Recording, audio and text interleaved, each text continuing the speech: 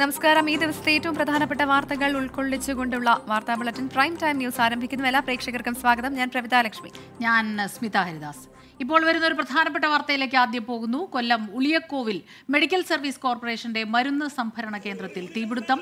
Godown പൂർണ്ണമായും കത്തിനശിച്ചു. പുക ശ്വസിച്ചതിനെ തുടർന്ന് ദേഹാസ്വാസ്ഥ്യം അനുഭവപ്പെട്ട MG കോളനിയിലെ മിനി ഷീജ എന്നിവരെ ജില്ലാ ആശുപത്രിയിൽ പ്രവേശിപ്പിച്ചു.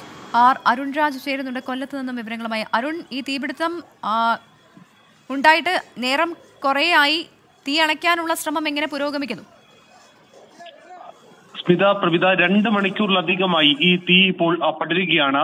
കൊല്ലം ഉളിയങ്കോവിലുള്ള മെഡിക്കൽ സർവീസ് കോർപ്പറേഷന്റെ മരുന്ന് സംഭരണ കേന്ദ്രത്തിലാണ് 8:15 തീപിടുത്തം ഉണ്ടായത്. സമീപത്തുണ്ടായിരുന്ന ബ്ലീച്ചിങ് പൗഡർ ചൂടായി കത്തിയതാണ് തീപിടുത്തത്തിന്റെ കാരണമെന്നാണ് ജീവനക്കാരിൽ നിന്ന് ലഭിച്ചിരിക്കുന്ന വിവരം. ഗോഡൌൺ പൂർണ്ണമായും ഇപ്പോൾ കത്തി നശിച്ചു. ആദ്യഘട്ടത്തിൽ 5 യൂണിറ്റ് ഫയർഫോഴ്സ് എത്തി തീയണയ്ക്കാൻ ശ്രമിച്ചെങ്കിലും കഴിഞ്ഞിരുന്നില്ല. തുടർന്ന് സമീപത്തുള്ള എല്ലാ ഫയർഫോഴ്സ് യൂണിറ്റുകളിലും നിന്നാണ് ഇപ്പോൾ 15ഓളം ഫയർഫോഴ്സ് യൂണിറ്റുകൾ എത്തിയാണ് ഇപ്പോൾ തീ അണച്ചുകൊണ്ടിരിക്കുന്നത്. നിലവിൽ ഈ ഗോഡൌൺ പൂർണ്ണമായും കത്തിവെച്ചിട്ടുണ്ട്. ഇതിന് പിൻഭാഗത്ത് കെമിക്കൽ, ഈ മരുന്ന് നിർമ്മാണത്തിനുള്ള സ്പിരിറ്റ് അടക്കമുള്ള കെമിക്കലുകൾ സൂക്ഷിച്ചിരിക്കുന്ന സ്ഥലമാണ്. അവിടേക്ക് തീ പടർന്നിട്ടുണ്ടോ എന്നുള്ളതാണ് നിലവിൽ അറിയാൻ കഴിയാത്തത്. ഈ ഫൈബർ അടക്കമുള്ള ഉപകരണങ്ങൾക്ക് തീ പിടിക്കുകയും ഫൈബർ കത്തി ഈ പുക ശ്വസിച്ചാണ് 2 പേർ ഇപ്പോൾ ജില്ലാ ആശുപത്രിയിൽ ചികിത്സ തേടുകയും ചെയ്തിട്ടുള്ളത്. ഈ സമീപത്തുള്ള MG കോളനിയിലെ മിനി ഷീജ എന്നിവർക്കാണ് ഈ ശരീര പ്രശ്നങ്ങൾ ഉണ്ടാവുകയും തുടർന്ന് ആശുപത്രിയിൽ ചികിത്സ തേടിയതും എന്നുള്ളതാണ് ലഭിക്കുന്ന വിവരം. എന്തായാലും സമീപത്തു നിന്നുള്ള മുഴുവൻ ആൾക്കാരെയും ഇപ്പോൾ ഒഴിപ്പിച്ചിട്ടുണ്ട്. സമീപത്തെ വൈദ്യുത ബന്ധം കൂടി ഇപ്പോൾ വിച്ഛേദിച്ചിരിക്കുകയാണ്. തീ കൂടുതൽ വ്യാപിക്കാതിരിക്കാനുള്ള നടപടികൾ ഇപ്പോൾ ഫയർഫോഴ്സ് സ്വീകരിച്ചിരിക്കുകയാണ്. കൂടുതൽ പോലീസ് ഉദ്യോഗസ്ഥരും city police commissioner Merin Joseph അടക്കമുള്ളവർ സംഭവ സ്ഥലത്ത് എത്തിച്ചേർന്നിട്ടുണ്ട്. കാരണം ഈ തീ ഇന്ന് രാത്രിക്ക് മുമ്പ് കെടുത്തേണ്ടതുണ്ട്. കാരണം ഈ കൂടുതൽ സ്ഥലത്തേക്ക് വ്യാപിച്ചാൽ ഉണ്ടാകുന്ന പ്രശ്നമടക്കം അറിഞ്ഞുകൊണ്ടാണ് എത്രയും പെട്ടെന്ന് തന്നെ തീ കെടുത്താനുള്ള നടപടിയിലേക്ക് കടക്കുന്നത്. സമീപത്തെ വീടുകൾ ഉണ്ട് എന്നുള്ളതും ഈ വലിയ രീതിയിൽ പരിഭ്രാന്തി വരുത്തുന്നു. അതുകൊണ്ട് തന്നെയാണ് എത്രയും പെട്ടെന്ന് കൂടുതൽ സ്ഥലത്ത് നിന്ന് യൂണിറ്റുകൾ എത്തിക്കാനുള്ള നീക്കം ഇപ്പോൾ പോലീസ് നടത്തുകയും ചെയ്യുന്നുണ്ട്. അരുൺ രാജ്, ഈ ഗോഡൌൺ പൂർണ്ണമായും കത്തി നശിക്കുന്ന ഒരവസ്ഥയിലേക്ക് പോകുന്ന തരത്തിൽ തീപിടുത്തം ഉണ്ടാകുന്നു. ഇതിന്റെ ഒരു കാരണം, അല്ലെങ്കിൽ ഏത് രീതിയിലാണ് അത്തരത്തിലുള്ള വിവരങ്ങൾ പുറത്തു വരുന്നത്? അതിനുള്ള പരിശോധനകൾ നടത്തുന്നുണ്ടോ? ഈ തീ അണയ്ക്കാനുള്ള ശ്രമം തുടർന്നുകൊണ്ടിരിക്കുമ്പോൾ ആ രീതിയിലുള്ള ഒരു പരിശോധന എത്രത്തോളം സാധ്യമാണ്? സ്മിത, ഇഘട്ടത്തിൽ ഈ തീ നിയന്ത്രണ വിധേയമാക്കുക എന്നുള്ള ലക്ഷ്യമാണ് നിലവിൽ ഫയർഫോഴ്സ് മുന്നോട്ട് വെക്കുന്നത്. കാരണം ഈ ജീവനക്കാരന്റെ മൊഴി മാത്രമാണ് ഫയർഫോഴ്സിന്റെ മുമ്പിലുള്ള ഏക വിവരം. കാരണം ഈ ബ്ലീച്ചിങ് പൗഡറിൽ നിന്ന് പെട്ടെന്ന് ഒരു പൊട്ടിത്തെറിയോടെ ശബ്ദം കേട്ടെന്നും താൻ ഓടി മാറുകയായിരുന്നു. തുടർന്നാണ് ഈ തീപിടുത്തം ഉണ്ടായതായി താൻ കാണുന്നത്. കൂടുതൽ പേരെ വിളിച്ചുകൊണ്ട് വരുന്നപ്പോഴേക്കും ഗോഡൌണിലേക്ക് തീ പടർന്നു എന്നുള്ളതാണ് ഇതിലൊരു ജീവനക്കാരൻ കൃത്യമായി ഇപ്പോൾ ഫയർഫോഴ്സിനോട് പറഞ്ഞിട്ടുള്ളത്. ഇക്കാര്യത്തിൽ ഫയർഫോഴ്സ് ഇതിനുശേഷം ഈ തീ നിയന്ത്രണ വിധേയമായ ശേഷം ഇക്കാര്യത്തിൽ വിശദമായ പരിശോധന കടക്കും. ആവശ്യമായ സുരക്ഷാ സംവിധാനങ്ങൾ, തീ അണയ്ക്കാനുള്ള അല്ലെങ്കിൽ അഗ്നിരക്ഷാ സംവിധാനങ്ങൾ ഈ ഗോഡൌണിൽ ഇല്ല എന്നുള്ള ഒരു പരാതി ഇപ്പോൾ ഉയരുന്നുണ്ട്. കാരണം 15 വർഷമായി വാടക കെട്ടിടത്തിലാണ് ഈ മെഡിക്കൽ ഈ സംവിധാനങ്ങൾ സൂക്ഷിക്കുന്ന ഈ സംഭരണ കേന്ദ്രം പ്രവർത്തിക്കുന്നത്. സ്വാഭാവികമായും കെമിക്കൽ ഉൽപ്പന്നങ്ങൾ അടക്കമുണ്ട്. അതിന് വലിയ സുരക്ഷ ഈ ഘട്ടത്തിൽ ഉണ്ടോ എന്ന ചോദ്യം ഉയർന്നു വരികയും ചെയ്തു. പക്ഷേ ഇതിനെല്ലാം അപ്പുറം തീ പൂർണ്ണമായി കെടുത്തുക, ജനങ്ങളുടെ ആശങ്കകൾ അകറ്റുക, പരിഭ്രാന്തിയിൽ ആയിരിക്കുന്ന ഒരു സമൂഹത്തെ മാറ്റുക എന്നുള്ളതാണ് ഫയർഫോഴ്സ് ഇപ്പോൾ ലക്ഷ്യം വെക്കുന്നത്. ഒരു സ്ഥലത്ത് തീ നിയന്ത്രണ വിധേയമാക്കുമ്പോൾ മറ്റൊരു സ്ഥലത്ത് നിന്ന് പുക ഉയരുന്നതും നമുക്ക് കാണാൻ കഴിയുന്നുണ്ട്. അതുകൊണ്ട് തന്നെയാണ് കൂടുതൽ യൂണിറ്റ് ഇപ്പോൾ ഫയർഫോഴ്സിനെ ഇവിടേക്ക് വിളിപ്പിച്ചിട്ടുള്ളത്. എന്തായാലും തീ നിലവിൽ നിയന്ത്രണ വിധേയമാണ്. ഈ കെമിക്കൽ ഉൽപ്പന്നങ്ങൾ അടക്കം പൂർണ്ണമായും നിർവീര്യമാക്കുക, അവിടെ നിന്ന് മാറ്റുക എന്നുള്ളതാണ് ഇപ്പോൾ ഫയർഫോഴ്സ് ചെയ്തുകൊണ്ടിരിക്കുന്നത്. അരുൺ, ഇത് മെഡിക്കൽ സർവീസസ് കോർപ്പറേഷന്റെ മരുന്ന് സംഭരണ കേന്ദ്രമാണ്. ഇവിടെ ആവശ്യത്തിന് ഇത്തരത്തിൽ ഫയർ എക്സ്റ്റിംഗ്വിഷർ ഉൾപ്പെടെ ഇല്ല എന്നുള്ളത് ഏറെ ഞെട്ടിക്കുന്ന കാര്യമാണ്. കാരണം അത്രത്തോളം വലിയൊരു ഗോഡൌൺ ആണ്. എന്തായാലും ഈ കെട്ടിടത്തിന് സമീപ പ്രദേശങ്ങളിൽ ആൾതാമസമൊക്കെ ഉള്ള ഒരു സ്ഥലമാണോ? അങ്ങനെയെങ്കിൽ ഇവിടുത്തുകാരെ എല്ലാം ഇവിടെ നിന്ന് മാറ്റി പാർപ്പിച്ചിട്ടുണ്ടോ? പ്രവിധ, ഈ സമീപ പ്രദേശങ്ങളിലെല്ലാം വീടുകളടക്കം ഉള്ള സ്ഥലമാണ്. ഈ സ്ഥലത്ത് നിന്ന് ഇപ്പോൾ ആളുകളെ മാറ്റി പാർപ്പിച്ചിട്ടുണ്ട്. ഈ സമീപത്തെ വീടുകളിൽ നിന്നെല്ലാം ആളുകളെ മാറ്റി പാർപ്പിച്ചിട്ടുണ്ട്. കാരണം 2 പേർക്ക് ഈ പുക ശ്വാസമുട്ടലുണ്ടായതിനെ തുടർന്ന് ഉടൻ തന്നെ മറ്റുള്ളവരെ മാറ്റുകയായിരുന്നു. വൈദ്യുത ബന്ധം അടക്കം വിച്ഛേദിക്കപ്പെട്ടിട്ടുണ്ട്. നേരത്തെ സൂചിപ്പിച്ചതുപോലെ തന്നെ ആവശ്യമായ മുൻകരുതലുകൾ ഈ ഭാഗത്ത് ഉണ്ടായിരുന്നില്ല. ഈ അഗ്നി രക്ഷാ സംവിധാനങ്ങളുടെ അപര്യാപ്തത അത് ഇവിടെ ഉണ്ടായിരുന്നു എന്നുള്ളതാണ് നിലവിൽ വാർഡ് കൗൺസിലർ അടക്കമുള്ളവർ മുന്നോട്ട് വെക്കുന്ന ഏറ്റവും പ്രധാനപ്പെട്ട വാദങ്ങളിലൊന്ന്. എന്തായാലും നിലവിൽ ഈ തീ ഇപ്പോൾ ഒരു ഭാഗത്ത് നിയന്ത്രണ വിധേയമായി തന്നെ തുടരുകയാണ്. കൂടുതൽ സ്ഥലത്തേക്ക് പടരാതിരിക്കാനുള്ള, വ്യാപിക്കാതിരിക്കാനുള്ള നിയന്ത്രണ സംവിധാനങ്ങൾ കൂടി ഇപ്പോൾ ഫയർഫോഴ്സ് കൈക്കൊള്ളുന്നുണ്ട്.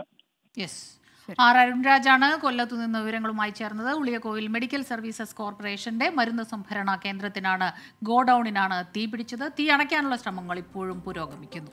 മറ്റു വാർത്തകളിലേക്ക് എത്താം ഒരു ചെറിയ ഇടവേളയ്ക്ക് ശേഷം. പ്രൈം ടൈം ന്യൂസിലേക്ക് വീണ്ടും. കർണാടക ക്ലൈമാക്സിൽ ട്വിസ്റ്റ്.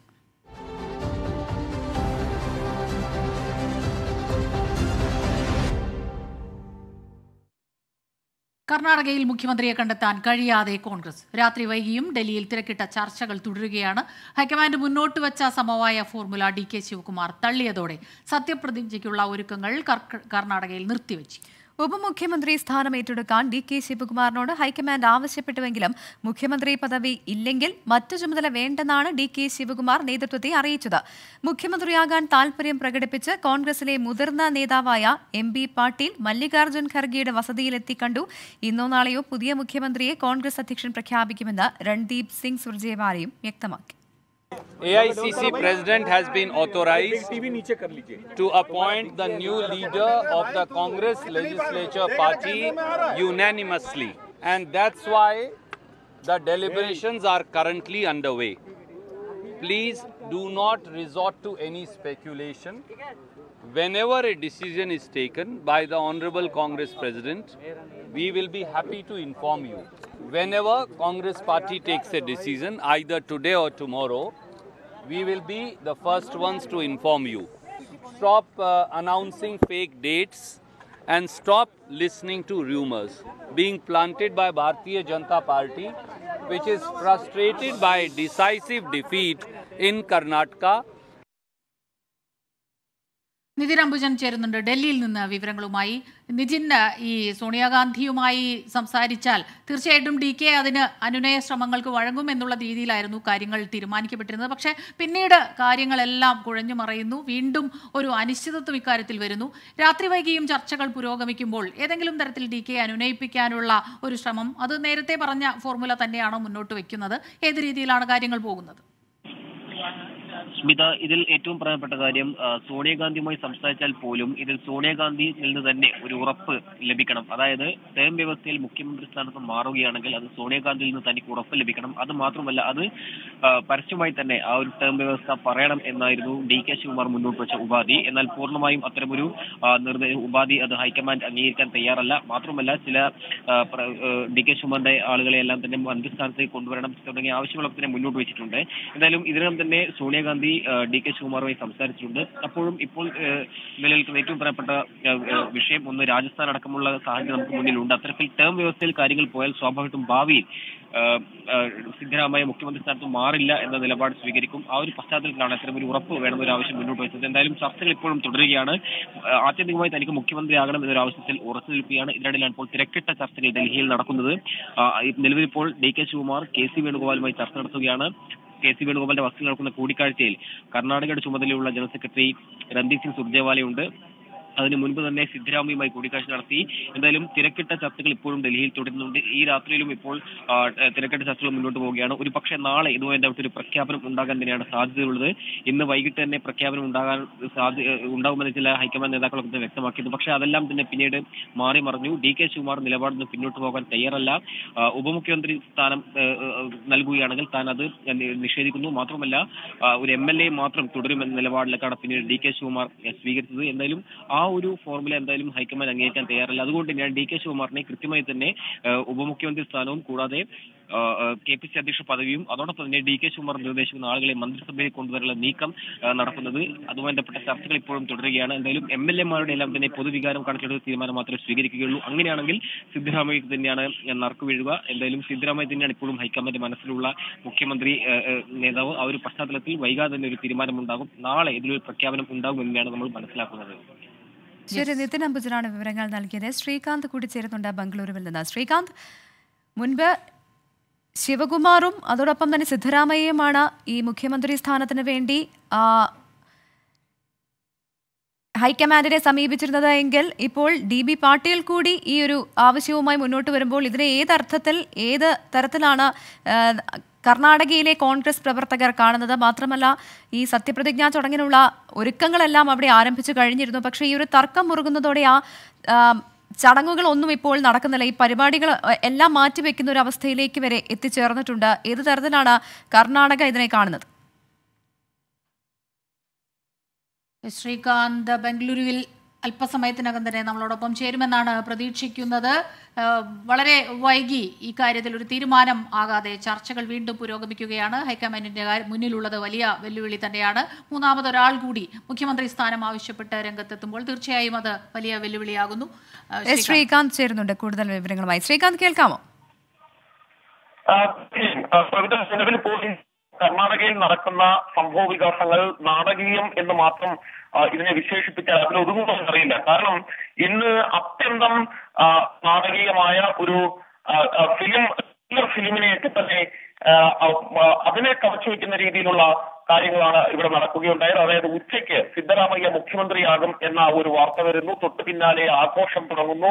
അദ്ദേഹത്തിന്റെ വീടിന് മുന്നിൽ അനുയായികൾ എത്തിച്ചേരുന്നു, മധുര വിതരണം നടത്തുന്നു, അത്തരത്തിൽ കാര്യങ്ങൾ നീങ്ങുന്നു. തൊട്ടു പിന്നാലെ സംസ്ഥാന സർക്കാരിന്റെ ബന്ധപ്പെട്ട ഉദ്യോഗസ്ഥരും പോലീസ് ഉദ്യോഗസ്ഥരും അടങ്ങുന്ന സംഘം സിദ്ധരാമയ്യയുമായി ചേർന്ന് നിൽക്കുന്ന നേതാക്കൾ എല്ലാവരും ചേർന്ന് ഇവിടെ ശ്രീകണ്ഠീരവ സ്റ്റേഡിയത്തിൽ സത്യപ്രതിജ്ഞയ്ക്ക് ഒരുക്കങ്ങൾ നടത്തുന്നു. വലിയ സ്റ്റേജുകൾ ഇടുന്നു, പന്തലുകൾ ഇടുന്നു, കസേരകൾ നിരത്തുന്നു, ലൈറ്റ് ആൻഡ് സൗണ്ട് സിസ്റ്റം കൊണ്ടുവരുന്നു. അങ്ങനെ വലിയ തയ്യാറെടുപ്പ് നടത്തുന്നു. സത്യപ്രതിജ്ഞ ഉണ്ട് എന്നുള്ളതാണ് അവർക്ക് കിട്ടിയ സന്ദേശം.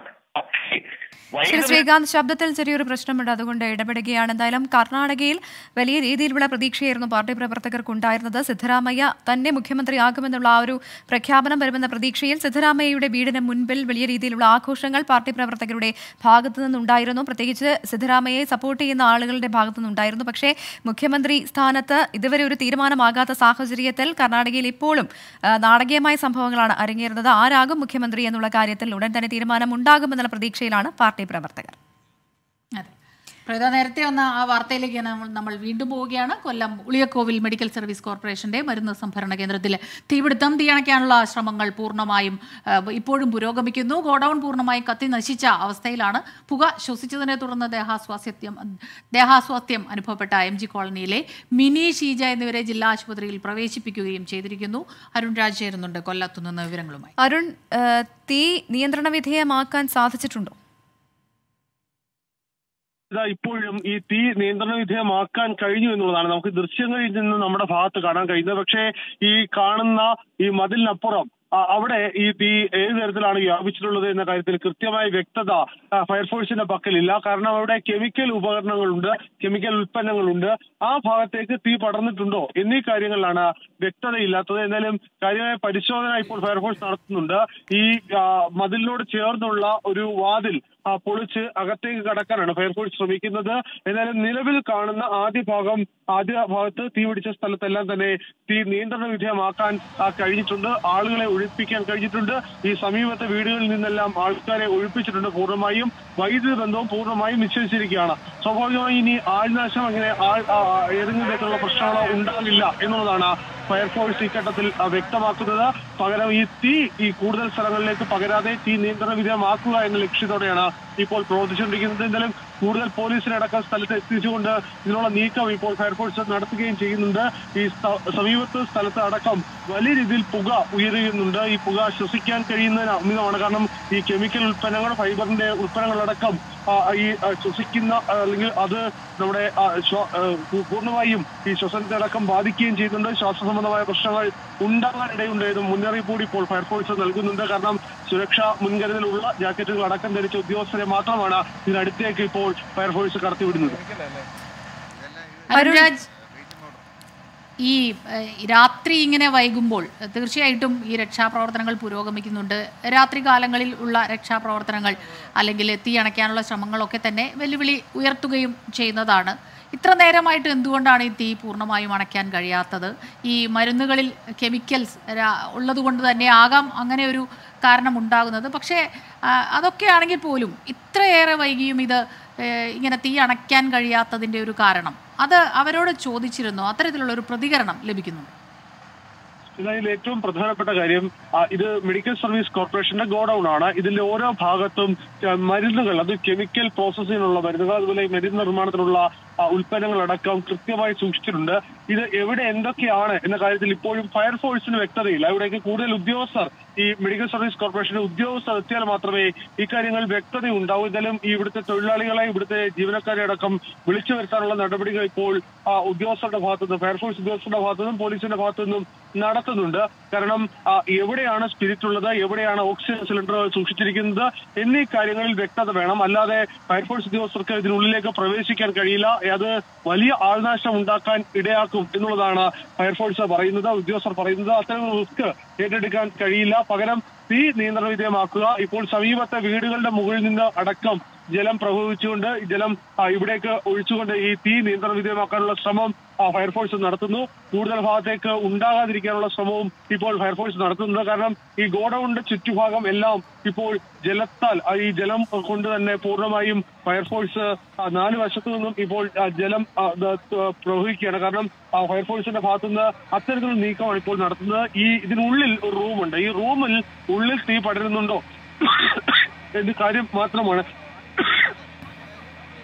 ശരി, ആർ അരുൺരാജാണ് വിവരങ്ങൾ നൽകിക്കൊണ്ടിരുന്നത്. കൊല്ലം ഉളിയക്കോവിൽ മെഡിക്കൽ സർവീസ് കോർപ്പറേഷന്റെ മരുന്ന് സംഭരണ കേന്ദ്രത്തിലാണ് തീപിടുത്തമുണ്ടായിരിക്കുന്നത്. ഗോഡൌൺ പൂർണ്ണമായും കത്തിനശിച്ചു. പുക ശ്വസിച്ചതിനെ തുടർന്ന് ദേഹാസ്വാസ്ഥ്യം അനുഭവപ്പെട്ട MG കോളനിയിലെ 2 പേരെ ജില്ലാ ആശുപത്രിയിലേക്ക് മാറ്റിയിട്ടുണ്ട്. നിലവിൽ ഇപ്പോഴും ഈ തീ അണയ്ക്കാനുള്ള തീവ്ര ശ്രമത്തിലാണ് ഫയർഫോഴ്സ്. പോലീസ് സന്നാഹവും ഇവിടെയുണ്ട്. മാത്രമല്ല, ഇത് വലിയൊരു ഗോഡൌൺ ആണ്, മരുന്നുകളാണ് സൂക്ഷിച്ചിരിക്കുന്നത്. കെമിക്കൽ ആയതുകൊണ്ട് തന്നെ ഈ ഏത് തരത്തിലാണ് ഈ തീ ആളിക്കത്തുക എന്നുള്ള കാര്യത്തിൽ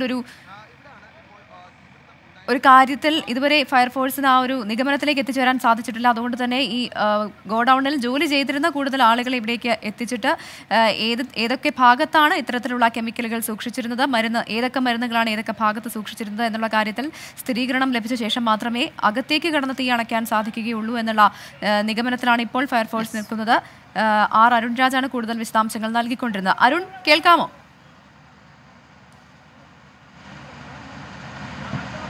വലിയ തീപിടുത്തമാണ് ഉണ്ടായിരിക്കുന്നത്. 2 പേരെ പുക ശ്വസിച്ച 2 പേരെ ജില്ലാ ആശുപത്രിയിൽ പ്രവേശിപ്പിച്ചു. തീർച്ചയായിട്ടും സാധാരണ ഒരു തീപിടുത്തം പോലെയല്ല, മരുന്ന് സംഭരണശാലയാണ്. അതുകൊണ്ട് തന്നെ പലതരത്തിലുള്ള രാസപദാർത്ഥങ്ങൾ ഉൾപ്പെടെ അവിടെ ഉണ്ടാകാനുള്ള ഒരു സാധ്യതയുണ്ട്. അതുകൊണ്ട് തന്നെയാകാം ഈ തീ അണയ്ക്കുക എന്നുള്ളത് ഇത്ര വലിയ വെല്ലുവിളിയായി മാറുന്നതും. ഏത് ഇടങ്ങളിലെല്ലാം ഇത്തരത്തിലുള്ള പൊട്ടിത്തെറിക്കാൻ സാധ്യതയുള്ള, പെട്ടെന്ന് കത്തിപ്പടരാൻ സാധ്യതയുള്ള മരുന്നുകൾ സൂക്ഷിച്ചിട്ടുണ്ട് എന്ന കാര്യത്തിൽ ജീവനക്കാർക്ക് മാത്രമേ, ഇതൊരു വലിയ ഗോഡൌൺ കൂടിയാണ്, ജീവനക്കാർക്ക് മാത്രമേ അക്കാര്യത്തിൽ ഒരു വ്യക്തത ഉണ്ടാവൂ. അതുകൊണ്ട് തന്നെ ജീവനക്കാരെ വിളിച്ചു വരുത്തുന്നതിനുള്ള ഒരു നടപടികളിലേക്കൊക്കെ തന്നെ കടക്കുന്നുണ്ടെങ്കിലും എത്രയും പെട്ടെന്ന് തീ അണയ്ക്കുക എന്നുള്ളത് തന്നെയാണ് ഇപ്പോഴുള്ള ഏറ്റവും പ്രധാനപ്പെട്ട ദൗത്യം. രാത്രി ഏറെ വൈകിയും ഇപ്പോഴും തീ അണയ്ക്കാനുള്ള ശ്രമങ്ങൾ തുടരുക തന്നെയാണ്. ഫയർഫോഴ്സിന്റെ മുന്നിൽ ഇക്കാര്യം ഒരു വലിയ വെല്ലുവിളിയാവുകയും ചെയ്യുന്നു. സാധാരണ ഒരു കെട്ടിടത്തിന് തീ പിടിക്കുന്നതിൽ നിന്ന് വ്യത്യസ്തമായി തീർച്ചയായും മരുന്ന് ഗോഡൌണിൽ തീ പിടിക്കുമ്പോൾ അത് വലിയ വെല്ലുവിളി സൃഷ്ടിക്കുന്നു. അരുൺ രാജ് വീണ്ടും തുടരുന്നുണ്ട് കൊല്ലത്തുനിന്ന്. അരുൺ, ഇപ്പോൾ എത്ര യൂണിറ്റ് ഫയർഫോഴ്സ് ഇവിടെ എത്തിയിട്ടുണ്ട്? കൂടുതൽ ഫയർഫോഴ്സ് യൂണിറ്റുകൾ എത്തിക്കാനുള്ള നടപടിയിലേക്കൊക്കെ കടക്കുന്നുണ്ടോ അധികൃതർ? കൂടുതൽ ഫയർഫോഴ്സ് യൂണിറ്റുകൾ സമീപത്തു നിന്നെല്ലാം എത്തിച്ചിട്ടുണ്ട്. സമീപ സ്ഥലങ്ങളിൽ നിന്നെല്ലാം ഫയർഫോഴ്സ് യൂണിറ്റുകൾ എത്താനുള്ള നിർദ്ദേശം കൂടി കൊടുത്തിട്ടുണ്ട് എന്നുള്ളതാണ് ഈ സ്ഥലത്ത് ഇപ്പോഴത്തെ ജില്ലാ കളക്ടറിൽ നിന്ന് അറിയാൻ കഴിയുന്നത്. എന്തായാലും ജില്ലാ കളക്ടർ അടക്കമുള്ളവർ സ്ഥലത്തെത്തി. പക്ഷേ പ്രതികരണത്തിന് അവർ തയ്യാറാകുന്നില്ല. അവർ പറയുന്നത് ഈ തീ നിയന്ത്രണ വിധേയമാക്കുക എന്നുള്ളതാണ് തങ്ങളുടെ മുമ്പിലുള്ള ലക്ഷ്യം. അതിനുശേഷം ഇക്കാര്യത്തിൽ പ്രതികരണത്തിലേക്ക് കടക്കാം എന്നുള്ളതാണ് അവർ വ്യക്തമാക്കുന്നത്. എന്തായാലും ഈ സ്ഥലത്ത് നിൽക്കാൻ കഴിയുന്നതിന് അമിതമായി നമുക്ക് ശ്വസിക്കാൻ കഴിയാത്ത അവസ്ഥയിലേക്ക് പുക ഉയരുന്നുണ്ട്. കാരണം ഈ കെമിക്കലുകൾക്ക് തീ പിടിച്ചതായുള്ള സംശയമാണ് നിലവിൽ ഫയർഫോഴ്സ് ഉദ്യോഗസ്ഥർ പറയുന്നത്. ശ്വസിക്കുന്നതിനടക്കം ബുദ്ധിമുട്ടുകൾ നേരിടുന്നുണ്ട്. എന്തായാലും ഈ സ്ഥലത്ത് ഈ എത്രയും വേഗം തീ അണയ്ക്കാനുള്ള ശ്രമങ്ങൾ തന്നെയാണ് തങ്ങളുടെ ഭാഗത്ത് തുടരുന്നത് എന്നുള്ളതാണ്. ഈ ഉദ്യോഗസ്ഥരെ കൂടി എത്തിക്കണം.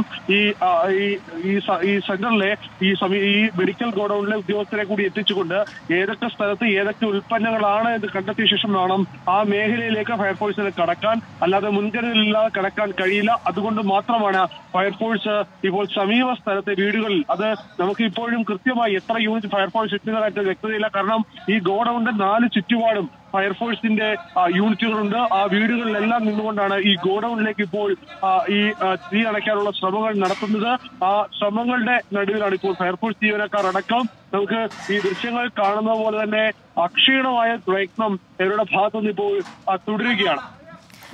അരുൺ അരുൺരാജാണ് വിവരങ്ങൾ നൽകിക്കൊണ്ടിരിക്കുന്നത്. അരുൺ, മാത്രമല്ല ഈ ഗോഡൌൺ പ്രവർത്തിക്കുന്ന ഈ സ്ഥലത്ത് മുൻപ് അരുൺ സൂചിപ്പിച്ചിരുന്നു അടുത്തൊക്കെ വീടുകളുള്ള സ്ഥലമാണ്. ഈ ഗോഡൌൺ ഇരിക്കുന്നതിന് തൊട്ടടുത്തായി മറ്റ് കെട്ടിടങ്ങൾ ഉണ്ടോ? അങ്ങനെയെങ്കിൽ ഈ തീ അണയ്ക്കാൻ ഗോഡൌണിന്റെ മറ്റൊരു ഭാഗത്തേക്ക് എത്താനൊക്കെയുള്ള ശ്രമം അത് കുറച്ച് കഠിനമായിരിക്കുമല്ലേ? തീർച്ചയായും പ്രവിത, ഇതിന്റെ ഒരു പ്രധാന പ്രശ്നം ഈ മറ്റ് സ്ഥലങ്ങളിൽ നിന്ന് തീയണയ്ക്കാൻ ശ്രമിക്കുന്നുണ്ടെങ്കിലും കെമിക്കലുകൾ സൂക്ഷിച്ചിരിക്കുന്ന ഭാഗം, ആ ഭാഗം പൂർണ്ണമായും എന്താണ് അതിനുള്ളിൽ നടന്നത്, എന്താണ് അതിൽ തീയുണ്ടോ എന്നീ കാര്യത്തിൽ വ്യക്തതയില്ല.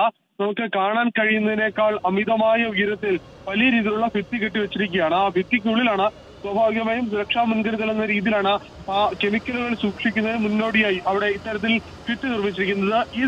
ഈ ഭിത്തി ഒന്നുകിൽ പൊളിക്കണം, അല്ലെങ്കിൽ ഇതിന് സമീപത്തായുള്ള കതക് പൊളിച്ചിട്ട് വേണം ഇതിനുള്ളിലേക്ക് ഉദ്യോഗസ്ഥർ കടക്കാൻ. അതിനുള്ള ശ്രമമാണ് ഇപ്പോൾ നടക്കുന്നത്. പക്ഷേ അങ്ങനെ കടന്നാലും ഉണ്ടാവുന്നൊരു പ്രശ്നം, ഇതിൽ ഏതൊക്കെ തരത്തിലുള്ള കെമിക്കൽ ഉൽപ്പന്നങ്ങൾ ഉണ്ട് ഇത് അറിയാതെ മുന്നോട്ട് പോകാൻ സാധിക്കില്ല. അത് മുന്നോട്ട് പോയാൽ അത് ഉദ്യോഗസ്ഥരുടെ സുരക്ഷയെ തന്നെ ബാധിക്കും എന്നുള്ളതാണ്. അതുകൊണ്ടാണ് നിലവിൽ ഇതുമായി ബന്ധപ്പെട്ട ഈ ഫയർഫോഴ്സ് ജനങ്ങൾ സമീപത്ത് നിന്ന് ഇത് തണുപ്പിക്കാനുള്ള, ഈ ഗോഡൌണിന്റെ 4 ഭാഗങ്ങളും തണുപ്പിക്കാനുള്ള ശ്രമങ്ങൾ തുടർന്നുകൊണ്ടിരിക്കുന്നത്. അരുൺരാജ്, എനിക്ക് തോന്നുന്നു അരുണിന് സംസാരിക്കുമ്പോൾ ശ്വാസതടസ്സം അനുഭവപ്പെടുന്നുണ്ട് എന്ന് തോന്നുന്നു. അതടക്കമുള്ള പ്രശ്നങ്ങൾ തീർച്ചയായിട്ടും ഇതൊരു വെല്ലുവിളിയാകുന്നുണ്ട്. 2 കാര്യങ്ങളാണ്. ഒന്ന്, ഈ രാസപദാർത്ഥങ്ങളിൽ നിന്നുള്ള വാതകം, അത് പുറത്തു വന്നാൽ അത് ശ്വസിച്ചാൽ ഉണ്ടാകുന്ന പ്രശ്നങ്ങൾ, അത് ഈ രക്ഷാപ്രവർത്തനങ്ങൾക്ക് ഉൾപ്പെടെ തടസ്സമാകാനുള്ളൊരു സാധ്യതയുണ്ട്. അതോടൊപ്പം തന്നെ ഇത് വീണ്ടും ഒരു പൊട്ടിത്തെറിയിലേക്ക്, വീണ്ടും തീ പടരുന്നതിന് കാരണമായേക്കാം. അപ്പോൾ ഈ മരുന്നുകൾ അത് നിർവീര്യമാക്കുക എന്നതും ഇതിനോടൊപ്പം തന്നെ ചെയ്തു പോകേണ്ട ഒരു കാര്യമാകുന്നു. നേരത്തെ അരുൺരാജ് പറഞ്ഞതുപോലെ തന്നെ, പക്ഷേ ഈ മരുന്നുകൾ എവിടെയെല്ലാം ഉണ്ട് എന്നുള്ള കാര്യത്തിൽ ഒരു വ്യക്തത ഇല്ലാത്തിടത്തോളം അക്കാര്യത്തിലും ഒരു പ്രതിസന്ധി ഉണ്ടാകുന്നു. അപ്പോൾ തീർച്ചയായിട്ടും ഈ ജീവനക്കാരെ ഉടനെ എത്തുക എന്നുള്ളതും ഇതിനോടൊപ്പം തന്നെ എത്രയും പെട്ടെന്ന് ചേർന്ന് പോകേണ്ട ഒരു കാര്യമായി വരുന്നു അല്ലേ? ഏതായാലും കൂടുതൽ ഫയർഫോഴ്സ് അങ്ങോട്ടേക്ക് എത്തുമെന്നാണ് പ്രതീക്ഷിക്കുന്നത്. കൂടുതൽ രക്ഷാപ്രവർത്തനത്തിനായി കൂടുതൽ പേരെ അങ്ങോട്ടേക്ക് എത്തിക്കാൻ ശ്രമം തുടരുന്നു എന്ന് മനസ്സിലാകുന്നു. രാത്രി വൈകിയും തീ അണയ്ക്കാൻ കഴിഞ്ഞിട്ടില്ല എന്നുള്ളതാണ് ഏറ്റവും പുതുതായി കൊല്ലത്തു നിന്ന് അരുൺരാജ് നൽകുന്ന വിവരം. തിരുവനന്തപുരം പൂജപ്പുര ഒബ്സർവേഷൻ ഹോമിൽ 17-കാരൻ തൂങ്ങി മരിച്ച നിലയിൽ ട്രെയിനിലെ മോഷണത്തിന് പിടിക്കപ്പെട്ട കുട്ടിയെയാണ് മുറിയിലെ ജനൽ കമ്പിയിൽ തൂങ്ങിയ നിലയിൽ കണ്ടെത്തിയത്. ഷഫീദ് റാവുത്തർ ചേരുന്നുണ്ട് തിരുവനന്തപുരത്ത് നിന്ന് വിവരങ്ങളുമായി. ഷഫീദ്, ഈ ഒബ്സർവേഷൻ ഹോമിൽ നിരീക്ഷണത്തിൽ ഇരിക്കുന്ന ഒരു കുട്ടി തൂങ്ങി മരിക്കാനുള്ള ഇടയായത് എന്താണ് അതിനു കാരണമായി പറയുന്നത്? ഇന്ന് വൈകിട്ട് 6 മണിയോടുകൂടിയാണ് തിരുവനന്തപുരം പൂജപ്പുരയിൽ പ്രവർത്തിക്കുന്ന ഒബ്സർവേഷൻ ഹോമിൽ 17-കാരൻ തൂങ്ങി മരിച്ച നിലയിൽ കണ്ടെത്തിയത്. ഈ മുറിയിലെ ജനൽ കമ്പിയിൽ തൂങ്ങിയ നിലയിൽ കണ്ടെത്തുകയായിരുന്നു. അവിടെ ഉണ്ടായിരുന്ന മറ്റു കുട്ടികളാണ് ഈ വിവരം ആദ്യം കാണുന്നത്. തുടർന്ന് ഒബ്സർവേഷൻ ഹോമിലെ അധികൃതരെ വിവരം അറിയിച്ചു. അതിനുശേഷമാണ് പോലീസ് സംഭവസ്ഥലത്തെത്തിയത്. ട്രെയിനിലെ മോഷണത്തിന് പിടിക്കപ്പെട്ടാണ് കുട്ടിയെ ഒബ്സർവേഷൻ ഹോമിൽ എത്തിച്ചത്. കുറച്ച് ദിവസങ്ങൾക്ക് മുൻപ് എത്തിച്ചതെന്ന് നമുക്ക് മനസ്സിലാക്കാൻ കഴിയുന്ന വിവരം. ഏതായാലും സംഭവത്തിൽ ചില ദുരൂഹതകൾ ഉന്നയിച്ചതിന്റെ അടിസ്ഥാനത്തിൽ കൂടി അന്വേഷണം പൂജപ്പുര പോലീസ് ആരംഭിച്ചിട്ടുണ്ട്. സ്മിത. ശരി, ഷഫീദ് റാവുത്തറാണ് വിവരങ്ങൾ നൽകിയത്. തിരുവനന്തപുരം പൂജപ്പുര ഒബ്സർവേഷൻ ഹോമിൽ 17-കാരനെയാണ് തൂങ്ങി മരിച്ച നിലയിൽ കണ്ടെത്തിയത്. ട്രെയിനിലെ മോഷണത്തിന് പിടിക്കപ്പെട്ട കുട്ടിയെയാണ് മുറിയിലെ ജനൽ കമ്പിയിൽ തൂങ്ങി മരിച്ച നിലയിൽ കണ്ടെത്തിയത്. പോലീസ് അന്വേഷണം ആരംഭിച്ചിട്ടുണ്ടെന്നാണ് ഷഫീദ് റാവുത്തർ നൽകുന്ന വിവരം. കൂടുതൽ വാർത്തകളിലേക്ക് തിരികെ എത്താം ഇടവേളയ്ക്ക് ശേഷം. വെട്ടിയും തിരുത്തിയും SFI.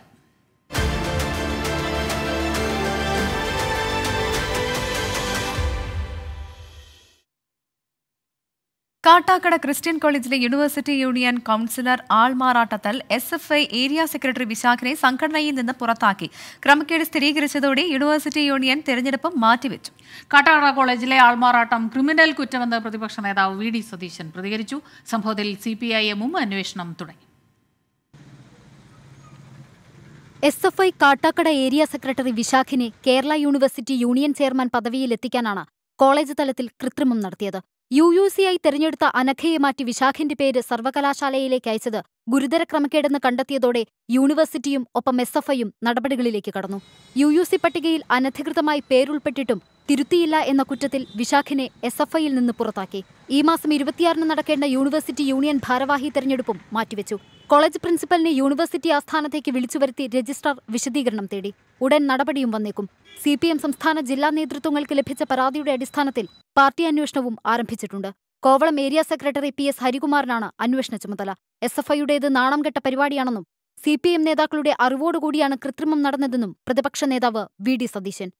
ഏത് നടപടിക്രമം അനുസരിച്ചിട്ടാണ് പ്രിൻസിപ്പൽ ഇത് ചെയ്തത്? ആര് ഭീഷണിപ്പെടുത്തിയിട്ടാണ് പ്രിൻസിപ്പൽ ചെയ്തത്? SFI നേതൃത്വം കുറേ ക്രിമിനലുകളുടെ കയ്യിലാണ്, എന്തും ചെയ്യും. ജയിക്കാൻ പറ്റാത്തവനെതിരെ യൂണിവേഴ്സിറ്റി ചെയർമാനാകുന്നത്. വിശാഖിന്റെ പേര് പിൻവലിച്ച് കോളേജ് പ്രിൻസിപ്പൽ സർവകലാശാല രജിസ്ട്രാർക്ക് കത്തയച്ചിട്ടുണ്ട്. പ്രതിഷേധവുമായി രജിസ്ട്രാറുടെ ഓഫീസിലേക്ക് തള്ളിക്കയറാൻ ശ്രമിച്ച KSU പ്രവർത്തകരെ പോലീസ് തടഞ്ഞത് കേരള യൂണിവേഴ്സിറ്റി ആസ്ഥാനത്ത് സംഘർഷത്തിനിടയാക്കി.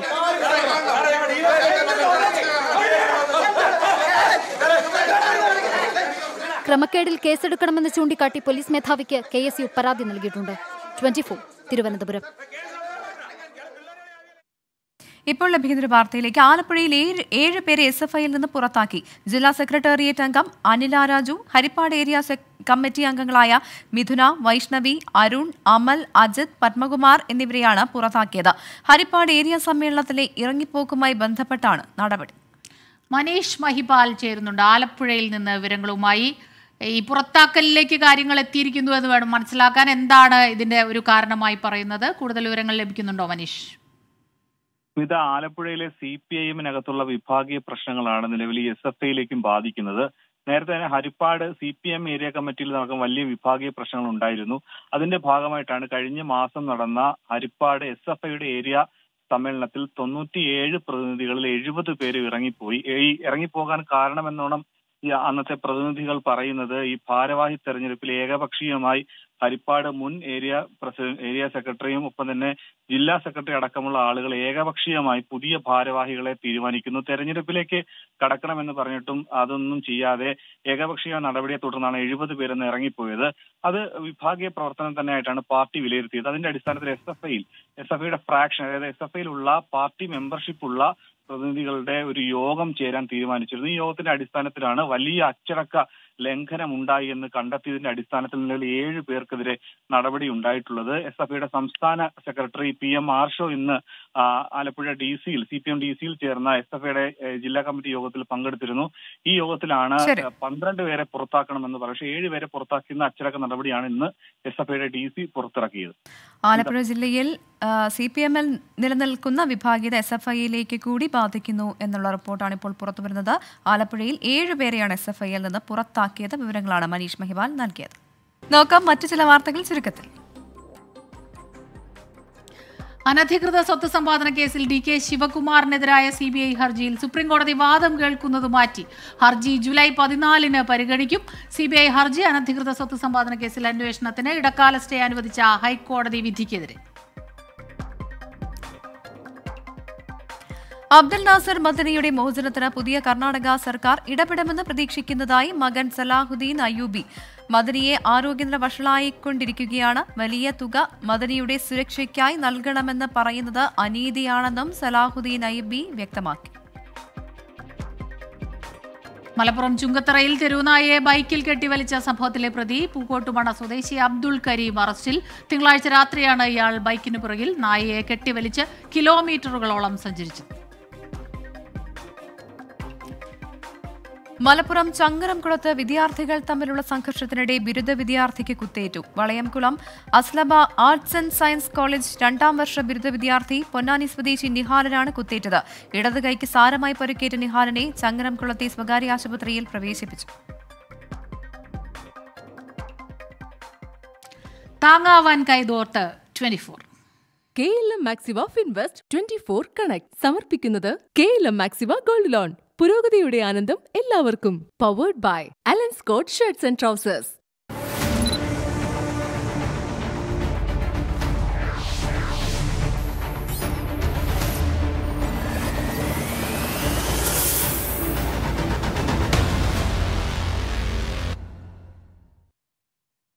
ആഗോള മലയാളികളുടെ ബൃഹത് ശൃംഖലയായ 24 കണക്റ്റിന്റെ റോഡ് ഷോയ്ക്ക് കൊല്ലത്ത് വൻ സ്വീകരണം. പരമ്പരാഗത വ്യവസായം മരണക്കണിയിലോ എന്ന വിഷയത്തിൽ 24 എക്സിക്യൂട്ടീവ് എഡിറ്റർ KR ഗോപികൃഷ്ണൻ നടത്തിയ ജനകീയ സംവാദം ജനപങ്കാളിത്തം കൊണ്ട് ശ്രദ്ധേയമായി. സമൂഹത്തിൽ സഹായം ആവശ്യമുള്ളവരെയും സഹായം നൽകാൻ മനസ്സുള്ളവരെയും ഒരു കുടക്കീഴിൽ അണിനിരത്തുന്ന 24 കണക്റ്റിന്റെ പ്രചരണജാഥ 3ാം ദിനം കൊല്ലത്തും ആവേശം വാനോളം എത്തിച്ചു. കൊല്ലം ജില്ലയിൽ കുണ്ടറയിലും ആലപ്പാട്ടും 24ന് ജനം വൻ സ്വീകരണമാണ് ഒരുക്കിയത്. 24 മാധ്യമങ്ങൾക്ക് മാതൃകയാണെന്ന് ആലപ്പാട് പഞ്ചായത്ത് പ്രസിഡന്റ് ഉല്ലാസ് പറഞ്ഞു. സാധാരണക്കാരായ അല്ലെങ്കിൽ രോഗങ്ങളോ മറ്റ് കാര്യങ്ങൾ കൊണ്ടോ ബുദ്ധിമുട്ടുന്ന സാധാരണക്കാരെ കണ്ടെത്തി സഹായിക്കുക എന്ന ലക്ഷ്യവുമായിട്ടാണ് അവർ മുന്നോട്ട് വന്നിരിക്കുന്നത്. പൊതുജനങ്ങളിൽ നിന്ന് ലഭിച്ചത് വൻ സ്വീകാര്യത. 24ന്റെ നേതൃത്വത്തിലാകുമ്പോൾ സഹായങ്ങൾക്കായി ചെലവഴിക്കുന്ന തുക അർഹമായ കരങ്ങളിൽ എത്തിച്ചേരുമെന്ന കാര്യം ഉറപ്പാണെന്ന് കുണ്ടറ CI രതീഷ്. 24 ന്യൂസ് ചാനലിന്റെ നേതൃത്വത്തിലാവുമ്പോൾ ഇതിൽ ഇത്തരത്തിലുള്ള സംഭാവനകൾ വരുന്നതിൽ എന്തെങ്കിലും ദുരുപയോഗം ചെയ്യപ്പെടുമോ, അല്ലെങ്കിൽ യഥാർത്ഥത്തിലുള്ള അർഹരായിട്ടുള്ള ആൾക്കാർക്ക് അല്ല എത്തുന്നുള്ളത് എന്ന് സംബന്ധിച്ച് ഒന്നും ഒരു സംശയം ആർക്കും ഉണ്ടായില്ല. ഫ്ലവേഴ്സ് ടോപ്പ് സിംഗറിലെയും കോമഡി ഉത്സവത്തിലെയും കലാകാരന്മാരുടെ പരിപാടികൾക്കൊപ്പം സമ്മാന കൂപ്പൺ നറുക്കെടുപ്പും തത്സമയ സമ്മാന വിതരണവും പരിപാടിയുടെ ഭാഗമായി നടന്നു. പരമ്പരാഗത തൊഴിൽ വ്യവസായ ജില്ലയായ കൊല്ലത്ത് പരമ്പരാഗത വ്യവസായം മരണക്കെണിയിൽ എന്ന വിഷയത്തിന്റെ അടിസ്ഥാനത്തിൽ നടത്തിയ ജനകീയ സംവാദ പരിപാടിയും ജനപങ്കാളിത്തം കൊണ്ട് ശ്രദ്ധയാകർഷിച്ചു. കശു വികസന ബോർഡിന്റെയും കാപെക്സിന്റെ നേതൃത്വത്തിൽ പൂട്ടിക്കിടക്കുന്ന കശുവണ്ടി ഫാക്ടറികൾ തുറന്നു പ്രവർത്തിക്കുവാനും തൊഴിലാളികൾക്ക് പരമാവധി തൊഴിൽ ദിനം കൊടുക്കാൻ ആവശ്യമായ നടപടി. നാളെയും കൊല്ലം ജില്ലയിൽ റോഡ് ഷോ പര്യടനമുണ്ടാകും. 24 കൊല്ലം. പ്രൈം ടൈം ന്യൂസ് ഇവിടെ പൂർണ്ണമാവുകയാണ്. ഇനി കൂടുതൽ വാർത്തകളുമായി അടുത്ത ബുള്ളറ്റിൻ തുടങ്ങും. എല്ലാ പ്രേക്ഷകർക്കും നമസ്കാരം, ശുഭരാത്രി. നമസ്കാരം.